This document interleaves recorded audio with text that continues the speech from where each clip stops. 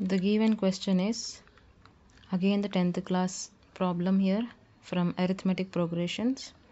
We are going to find the common difference of a given arithmetic progression whose nth term is given as Tn is equal to 3n plus 7. So let's find the solution for this. Given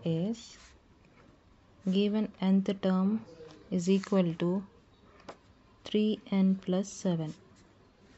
Now let's find the first term. First term is denoted as T1. So in place of n we are substituting 1. 3 into 1 plus 7. 3 ones are 3 plus 7. Similarly, second term is equal to T2. 3 into 2 plus 7. 3 to 6 plus 7. Now the common difference is T2 minus T1. So T2 is 13 and T1 is 10. The result is 3. So this is how we find the common difference of the given arithmetic progression.